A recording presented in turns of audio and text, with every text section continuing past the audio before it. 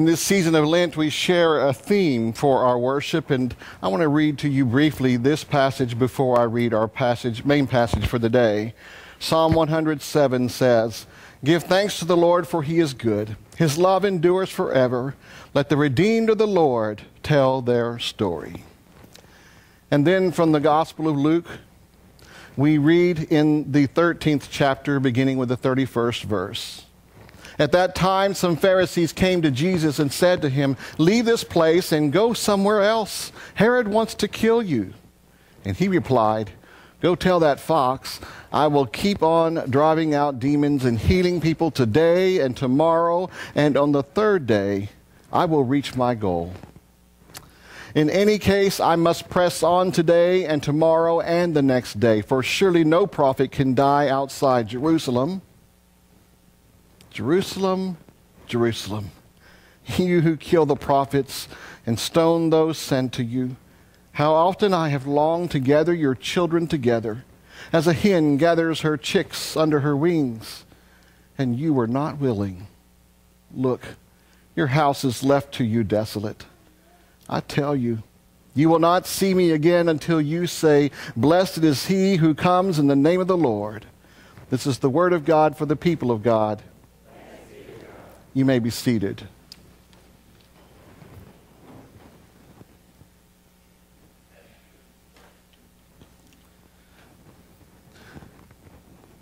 What's your story? What's your story? In the course of this time between Ash Wednesday and Easter Sunday, we're on a journey to try to remember and claim again what is the story that you and I are a part of.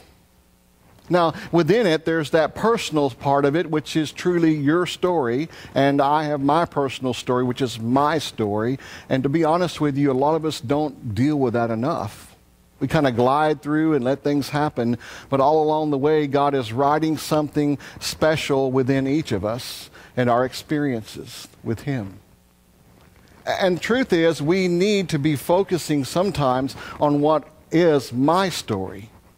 And then when I walk through this journey of looking at the life and experience of Jesus Christ, what I discover is that there's a connection between my story and His story. So that surely by Easter Sunday, we recognize the fact that together, we have a story to tell. Well, in our worship planning, we decided that What's Your Story would be our theme for this time of Lent. And then we came up with this idea of maybe we need a book of some kind, a blank book before us that we could write into with our hearts and our spirits. And behold, the book appeared. And with it came that opportunity to write and lift up some words that make up our story. We began on Ash Wednesday with the words, "In the beginning." It was a way to kind of walk us into an understanding that we all have the same beginning. It's in God.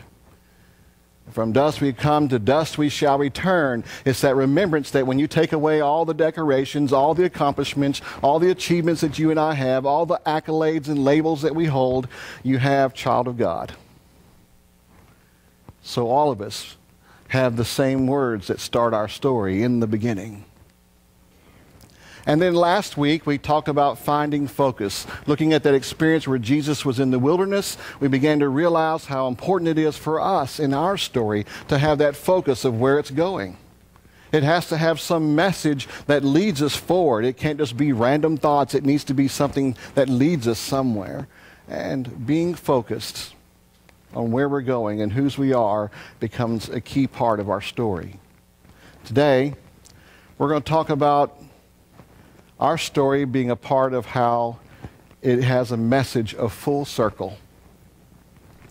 In this passage that we're looking at today, we see Jesus in a crossroads of his ministry where he's been teaching and offering words of wisdom and understanding. In some cases, he's speaking truth and love.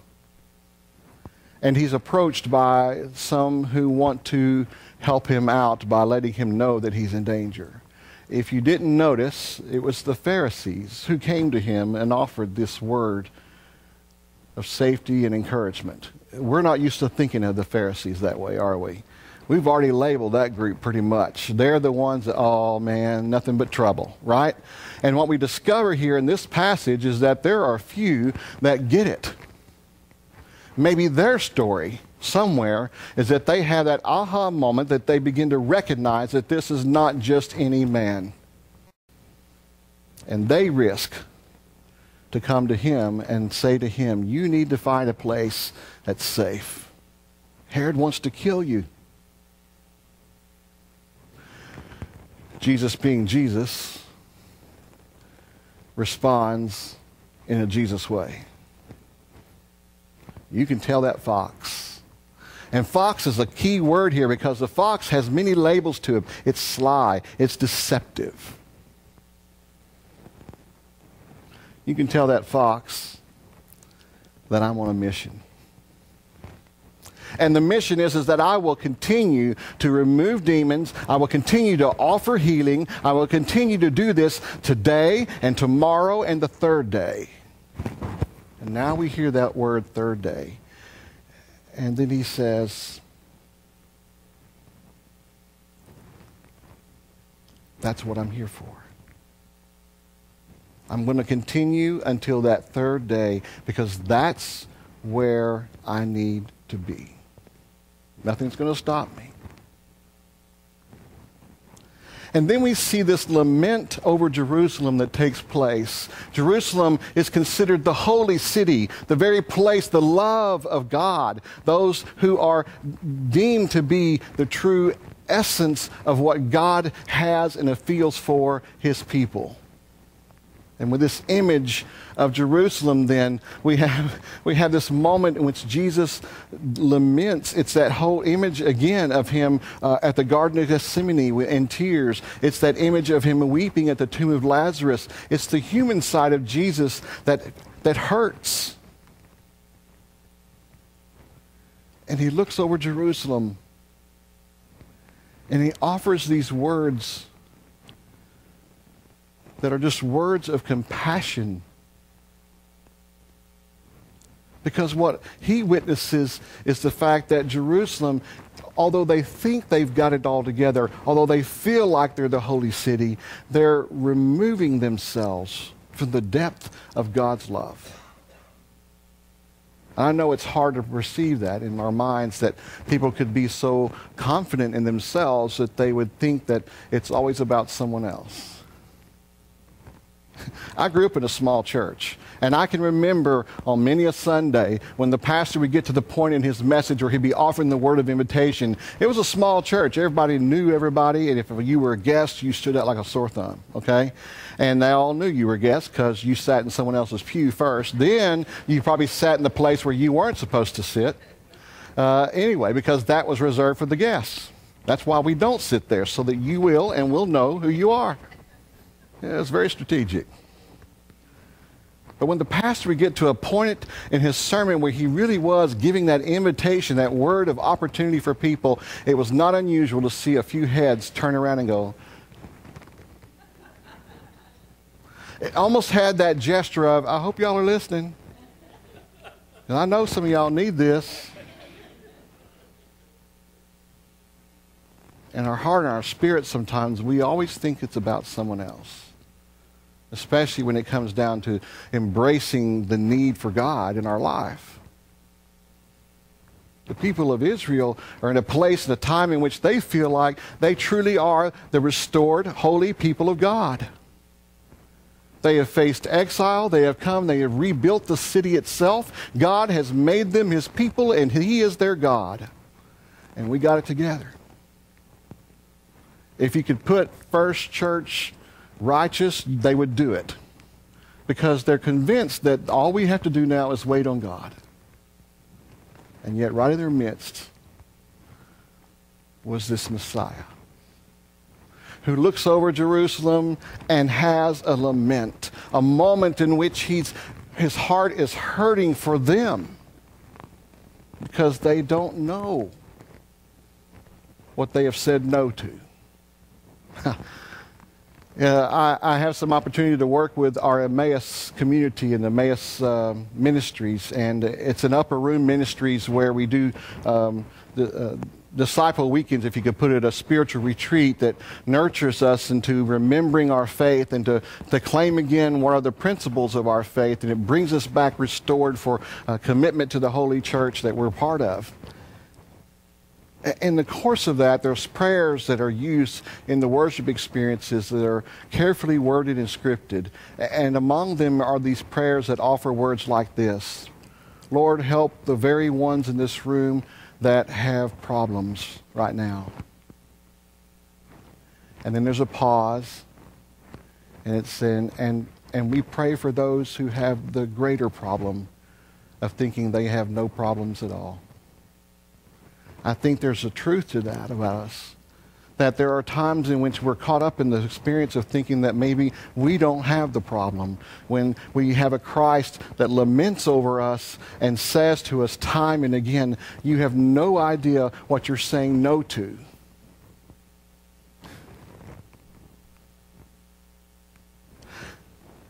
Think about it this way. God's love through Jesus Christ reaches a point here where it looks over Jerusalem, and that love drives him to a moment in which he laments over the ways in which they have already rejected the prophets and already positioned themselves to be the very ones that he would eventually come back to on that third day and put him to death.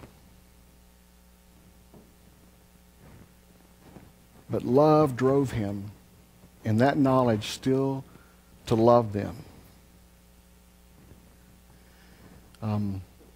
It's a powerful thing to think about God's love as being relentless.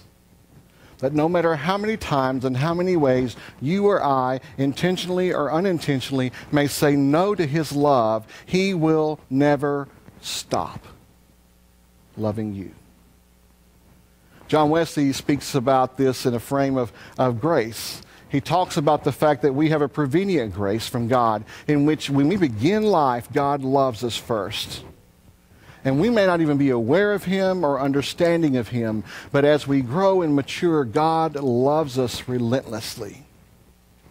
And there comes a point in time in which our understanding reaches a place that we look backwards and we go, oh, that was you. That was you. Look, you loved me through everything, and I got to where I am today because of you and that relentless love. And when we start to really identify God's love in that way, we move ourselves to a place that we have our justifying grace, that moment that we say yes instead of no, because we want to respond to that kind of love. And it becomes a life and relationship that moves us forward through God's sanctifying grace, where he handles every single no that we ever utter again with a relentless love. Sure, you meant someone else, God, not me. I'm a child of God, remember? Okay, yeah, I still got problems. And I can do better. You're right. Yes again. Yes again. Yes again. Oh, I know. We had this image of what the life and relationship with God is supposed to look like. We had this image of where we're really walking in our discipleship, and hopefully our story will be one that we can write here that says, yes, here's me in the love of God. It's this wonderful plane of life and experience where I've just grown closer and closer to him. It's been happy, happy, happy. But there's a real story that you and I have to identify today. Let's see that other image I have here if we could. There you go. James reminds us that we will probably have a life that's more like the second plan. Because as much as we want to tell God we have that first plan, I'm never going to let you go, God. I'm loving you back. It's me up and right. God knows who we really are. He knows our hearts. He laments over the moments that we will hit those valleys. He laments over the things that will bring us down and pull us away, but he will never let go.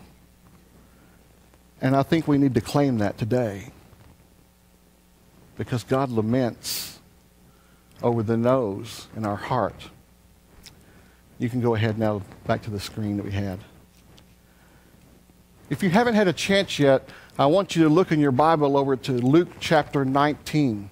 If it's be like looking at our story today, here we are, we're witnessing this full circle of God's love that won't let go, that keeps coming back to us again and again and asking us for this relationship, that even when we think we got it together, God keeps standing right there going, but there's more, there's more, there's more. And he laments for the times that we reject it or don't access it the way we can. But Luke chapter 19, we kind of look ahead in our story for just a little bit, and then we'll come back to reality. Luke chapter 19, beginning with the 41st verse. We have the story of Jesus' entrance into Jerusalem. Now let me back up to the 39th verse. As he's entering the city, the holy city that he's lamented over in our passage today, he begins to come back into them on this third day experience. And he comes to them and it says, some of the Pharisees in the crowd said to Jesus, "Teacher, rebuke your disciples." And he says, "I tell you," he replied, "if they keep quiet, the stones will cry out." And as he approached Jerusalem and saw the city, he wept over it and said, see if you know these words, "If you, even you, had only known on this day what would bring you peace. But now it is hidden from your eyes. The days will come upon you when your enemies will build an embankment against you and encircle you and hem you in on every side. They will dash you to the ground, you and the children within your walls. They will not leave one stone on another, because you did not recognize the time of God's coming to you." It's a repeat of the very message of how God's love really comes full circle. He laments over them, but he knows that he has those 3 days experience still to do. He has the ministry and the witness, the work of God, the healing, the teaching, all the miracles that take place. But he knows it will all eventually lead to the Jerusalem encounter itself, where God's people will still again reject his love. You know, we talked with the children a while ago, and I think about that for God. How painful it is to love someone so much and have them say no.